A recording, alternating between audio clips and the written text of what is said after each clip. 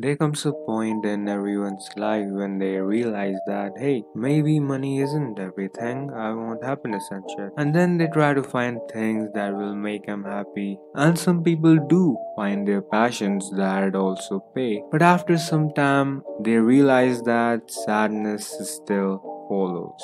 They start realizing the reality of everything, how us humans are so small and insignificant. This is called nihilism, of course, but living like this sucks for some people. So they think that, hey, if life is meaningless, nothing really matters, then maybe I'll create my own meaning to make life more bearable. This is called absurdism, meaning everything in life is kinda absurd. But you know what's really absurd? JoJo's Bizarre Adventure. So let's start from the starting. Skipping the sacrificial ceremony at the start of the manga that the anime also skipped, the worst JoJo of all time, JoJo Star, is helplessly dying since he fell down in shit until a gentleman saves him. So George adopts the son of this gentleman when he dies, except he was not a gentleman, obviously, but George is a stupid, brainless, mindless, unintelligent, dumbass motherfucker. So he does a lot of stupid shit, like taking this blonde guy in who will obviously try to do some evil things in future. But anyways, the protagonist of this part is Jonathan, who is a very good dude and who will obviously try to do some good things in future, like subscribing to this channel and turning on the post notifications. No, what am I even talking about? Jonathan doesn't exist, he's a fictional character. Obviously I said that so that I can get the people who aren't already subbed to this channel to subscribe and turn on the post. Dio starts fucking things up, like kissing Jonathan's girlfriend before Jonathan, since this female won't be pure anymore. We get a time skip where some transformations happen. Look at that subtle off-white coloring. The tasteful thickness of it. Oh my god. It even has a watermark.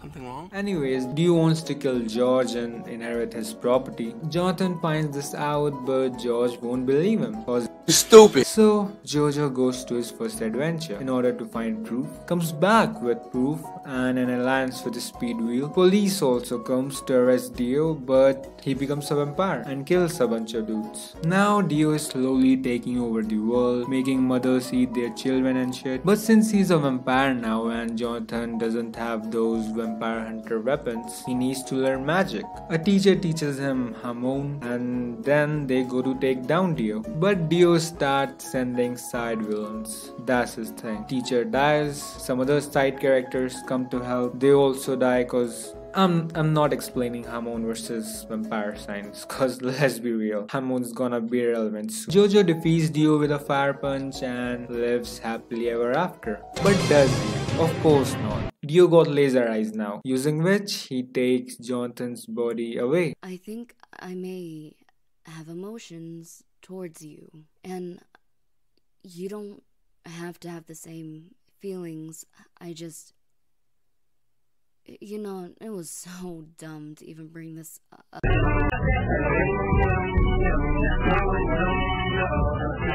New York, black guy, police, badass introduction of Joseph Joestar, the protagonist of this part and the grandson of Jonathan. Mexico, Speedwagon, good Nazis, introduction of a bizarre villain. Rome, this shit. Joseph meets the protagonist of this part, Caesar, and they start training with this MILF in order to defeat bizarre villains. First they actually get their ass beat by these bizarre villains called Pillarmen, and then they start training, cause that's how life be. Also there's this red stone which these Pillarmen need to become ultimate life forms, so they raid the heroes too. Shit's different when Dio's not the villain. The main gang, okay, is the home sweet home of the pillar guys, and the raid from the hero side begins. The protagonist dies and Joseph gets a new scarf. Now a bunch of battle happen. But let's talk about the battle with the main pillar guy, who turns out to be the kind of guy who doesn't give a shit about honor and uses his brain. Also it's revealed that the MILF, the lady that trained Joseph is actually his mom. Nazis fail to defeat the main pillar guy cause he gets the red stone and becomes overpowered as so Joseph defeats him, attends his own funeral, and racism is gone. So let's go to part 3. Basically, this part is kind of like a slice of life show. Episodic stuff happen which don't really matter when it comes to the plot, but you get to understand the main group of characters more deeply. You see them develop until a point comes when you realize that yeah, this is worth it. Main protagonist is JoJo. It is said that his edginess can actually break the unbreakable diamonds. He, along with the other Joe Bros, Fire Guy Abdul, relatable guy Kakyoin, actual protagonist Paul Naref, and a strong old man go to an adventure to kill Dio because Jotaro's mom is dying because women in JoJo are weak. She's dying because of her stand. What are these things? Stand is the new power system which manifested because a dumbass motherfucker believed a sketchy guy more than the god. Joseph finds out Dio's location with his stand and the gang goes on an adventure. And you know Dio, our boy, he sends side villains throughout this adventure so that we can have battles that can rival Hunter x Hunter. Hunter, my bad. So the battles. Remember when I said that I'm not explaining Hamon versus Vampire Science cause Hamon is gonna be relevant soon and shit? Well, that was a lie. Look, I'm covering 5 JoJo parts in one video, so cut me some slack. Also, I'm lazy. But that's how there's a new crewmate, a dog, who thankfully doesn't speak cause this is anime not Disney. This dog, Abdul and Kakyoin die and we get to the main event.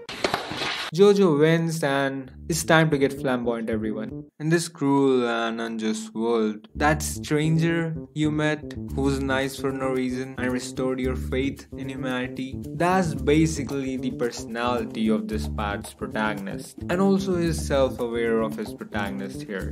The conflict in this part, however, is a stand arrow. If you get stabbed by this shit, you either get a superpower or you die. This stand arrow is making side villains left and right. Actually no, there are very few villains in this part. But anyways, Koichi, one of the greatest Joes to ever bros, gets stabbed by this arrow and gets a superpower. Meanwhile, Josuke resolves the conflict and then they live happily ever after. Yandere showed the action. She becomes nice eventually because Koichi is also nice and then they live happily ever after. Okay, let's talk about the main conflict. The guy that changed my life. The greatest villain in all of fiction. This guy has given the solution to nihilism and all that shit I was blabbering about in the intro. Like, you just gotta find your fetish and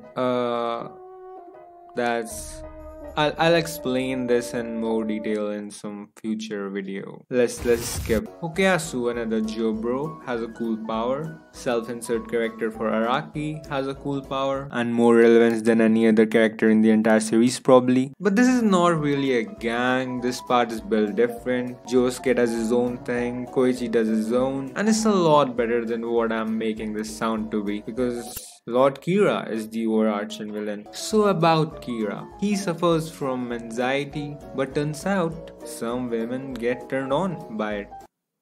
Good guys wanna stop illegal fetish, but there's no Dio in this arc. So we are directly heading to the main fight. Parents love their children no matter what. Is there even a point talking about this? Kira's stand is really cool, but Act 3 is cooler. No joke though, this ending was awesome. And that's on Josuke's mom. And I just remember talking about Josuke's mom. Joseph, very old Joseph, is also in this part and he cheated in part 5. We finally get a JoJo who has a dream that fits the shonen magazine. Like, this dude actually wants to achieve some crazy shit. Man, I'm so excited to see how Giorno helps the people of it. Also, Koichi comes to investigate Giorno cause, yeah, something important. Giorno is Dio's son. Koichi finds out that Giorno is a good guy, so he exits the story. Giorno joins the group of, honestly, best Joe bros in my objective opinion. This group joins the criminal syndicate whose boss they eventually wanna take down, doing stuff from within, you know. Bunch of fights happen with other gangs which help us know how great these Joe bros are. And the gang takes the mission to deliver the boss's daughter to him. It turns out that the boss, aka Diavolo, doesn't like his daughter, aka Trish, and also his stand is overpowered as fuck. So Gujarati escapes with Trish. Bunch of fights happen with other gangs. Trish is awesome now, and also we get to see stuff from the villain. Dual personality and shit. Weird shit. Bizarre shit. This dude got the greatest character design in JoJo's for no reason. 7-page Muda, Polnareff, Turtle, Polnareff, Tortoise, Polnareff. I still don't know the difference. Body switch. The Giorno Mista chef finally gets a completion. Power up. Possibly a new magic system, using which one of the most brutal deaths in all of anime and manga is achieved, in all of fiction is achieved, and stones.